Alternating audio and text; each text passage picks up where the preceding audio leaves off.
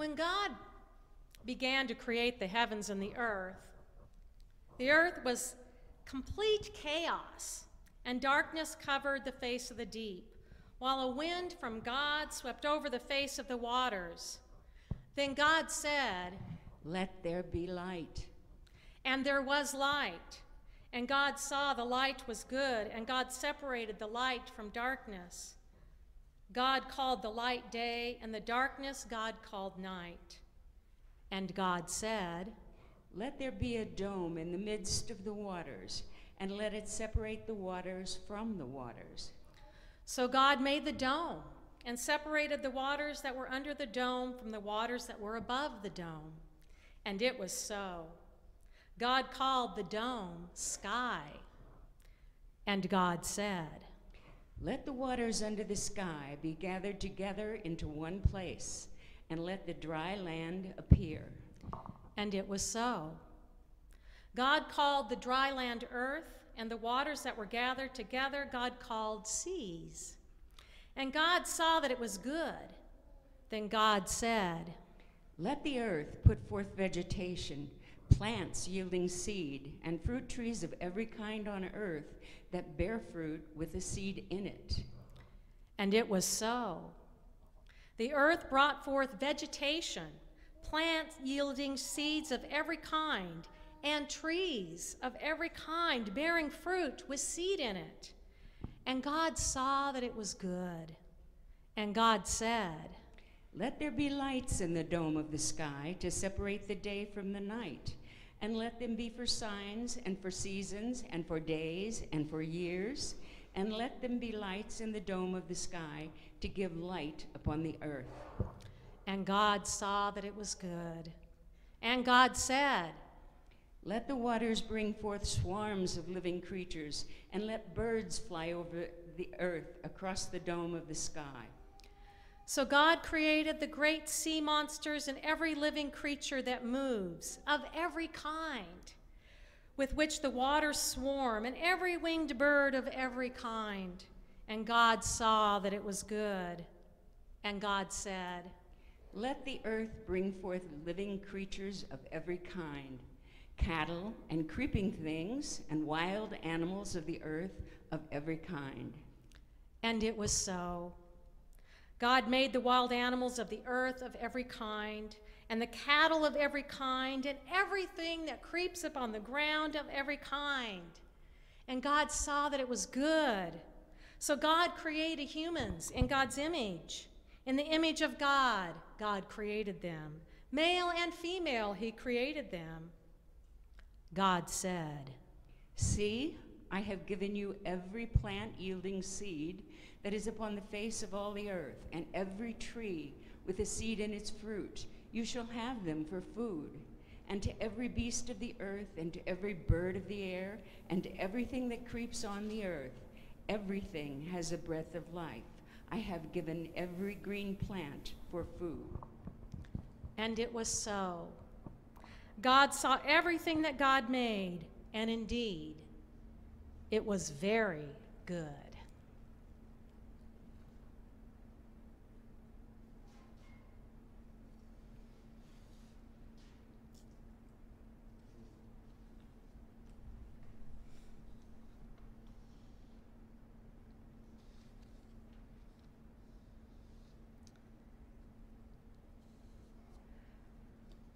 It was all very good.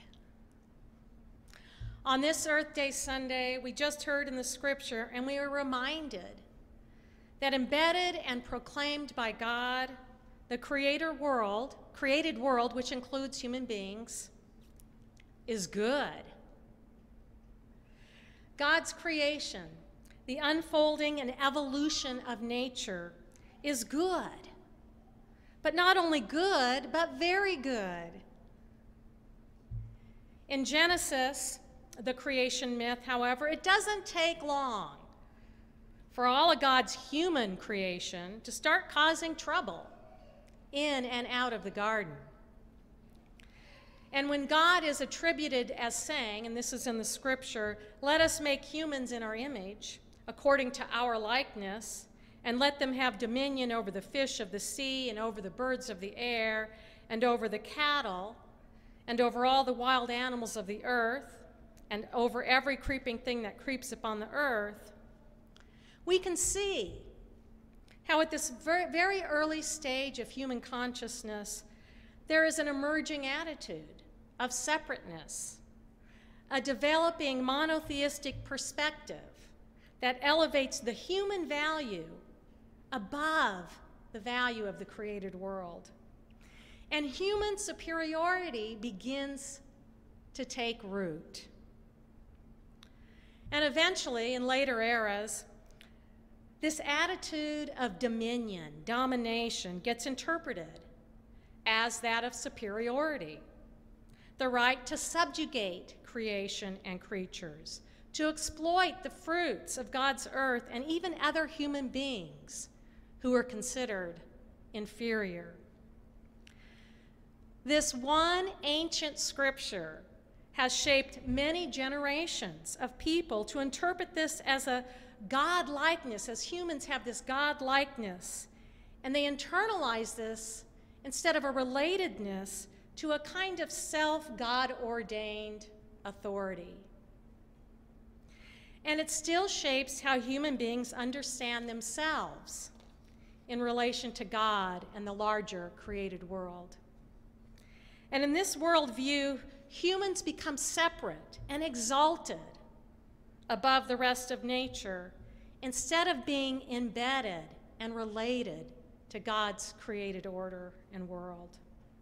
God becomes an entity and an authority outside of nature instead of moving within and among and around us. And the tendency for human beings is to lose their sense of relatedness to God, to lose their sense of humility. And this is ancient, but it's as bad as it ever was. One way to understand these stories is to view them as myths. Instead of some people have taken the Bible literally, but these myths actually tell us something about the development of humankind. Myths are ancient stories that reflect the embedded patterns that belong to the human family and in nature, and different cultures have different myths. They reflect a particular cultural, religious, and psychological process that was present. And they give us meaning, a sense of belonging, and they tell us a story about where we come from. Sometimes they give us a revelation of where we have erred, but also an image of who we can be, who we are called to be. And in our ancient origin story in Genesis, the Adam and Eve, the creation story, the trouble starts pretty early on. You have Adam and Eve asserting their own authority, getting in trouble, and getting kicked out of the garden. That's just in chapter 3. And then in Genesis 4, you have the rise of brother against brother. It's a tragic story of Cain killing Abel. And again, if we look at this mythologically, it represents this clashing, a jealousy between opposing attitudes and belief systems, a pursuit of power over instead of with. And if we want to interpret this for today and throughout our history, we see nations going against nations, right?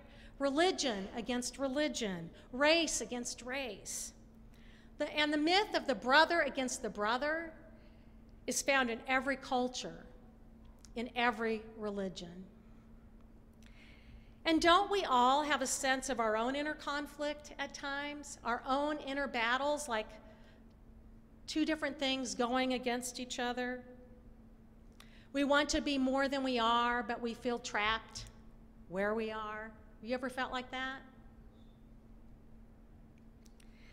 And then the story goes on. In Genesis 6, we read the words, "The Lord saw the wickedness of humans was great in the earth, and that every inclination of the thoughts of their hearts was only evil continuously." Right? This is just chapter 6. And the Lord was sorry that he made humans on the earth, and it grieved his heart. So the Lord said, I will blot out from the earth the humans I have created, people together with animals and creeping things and birds of the air, for I am sorry I have made them. And though these are ancient myths, they tell us sadly, we haven't changed too much. And with Noah, though, God gives humanity and nature another chance. Again, that's this story that keeps continuing.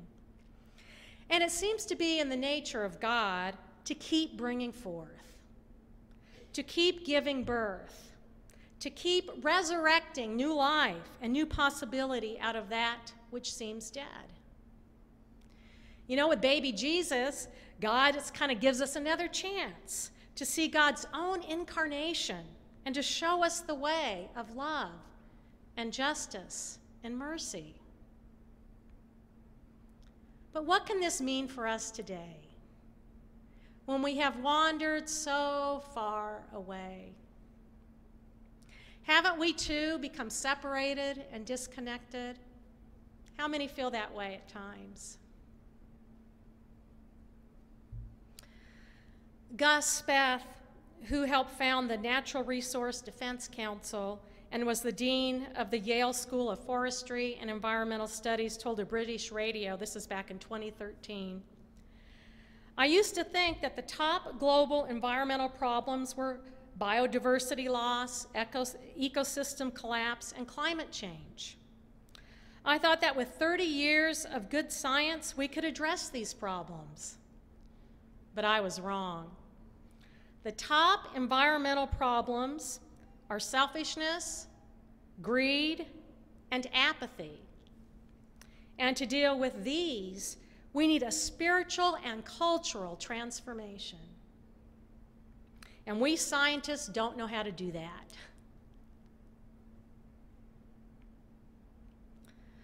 One of the paramount issues in our culture and our world today is the loss of the sense of the sacredness and relatedness to the world.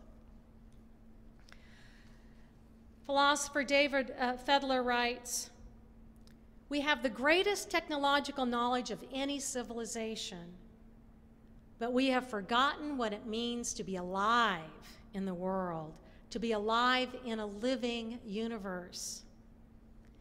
Yet without this living connection to the world, our lives become trivial, routine, mechanical.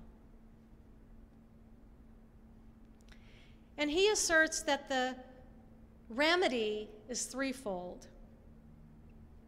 A real felt sense of our bond with the transcendent order of which we are part. We have to work at that. We have to connect to nature.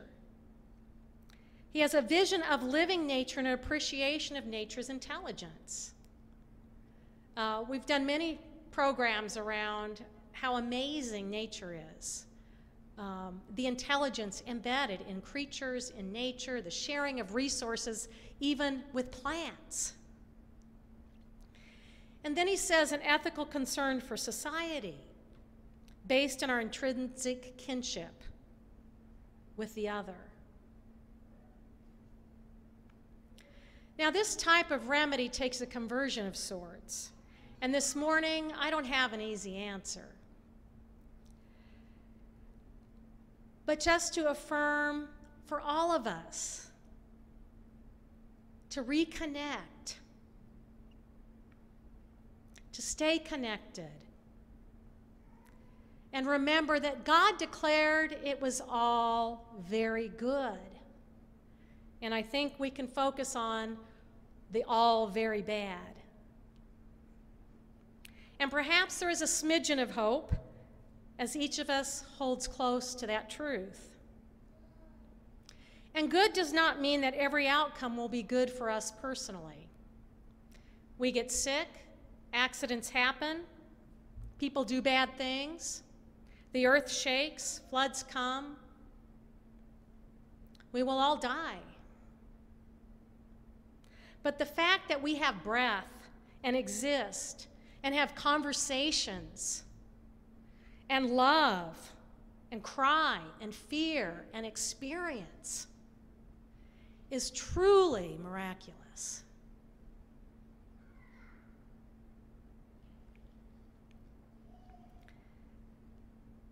Mary Oliver, in one of her essays, said, "I would say that there exists 1,000 unbreakable links between each of us and everything else, and that our dignity and our chances are one.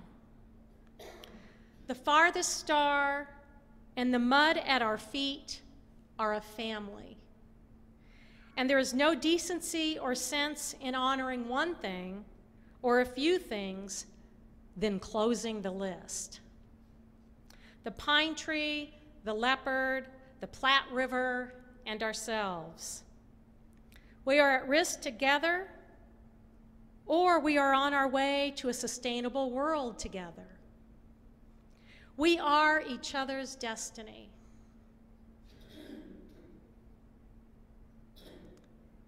And God saw that it was all very good." Alfred North Whitehead said, "God is in the universe or nowhere, creating continually in us and around us. This creative principle is everywhere, in animate and so-called inanimate matter, in the ether, water, earth, human hearts. Insofar as we partake of this creative process, do we partake of the divine, of God." And Carter Hayward brings us back to Genesis. And she puts it this way: "In the beginning, long before there was any idea of God, something stirred.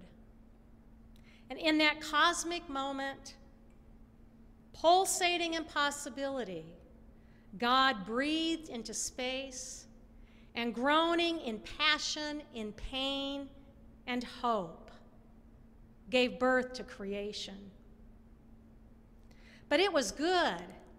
It was far better than we can imagine, for coming forth from God, in God, with God, by God, we were shaped by God in God's own image, formed in the being of God, daughters and sons of God. It was very, very good."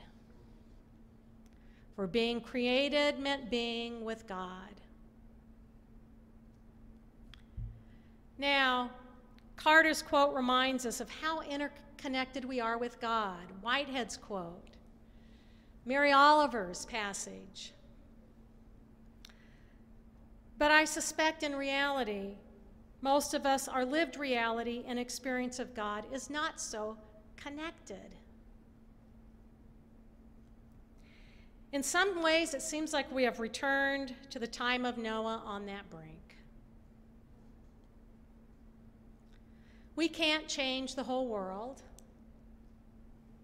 but on this Earth Day Sunday, we are beckoned to restore our connection with God, with nature, with our brothers and sisters, to do what we can, to trust that God is still a living God, and there is good.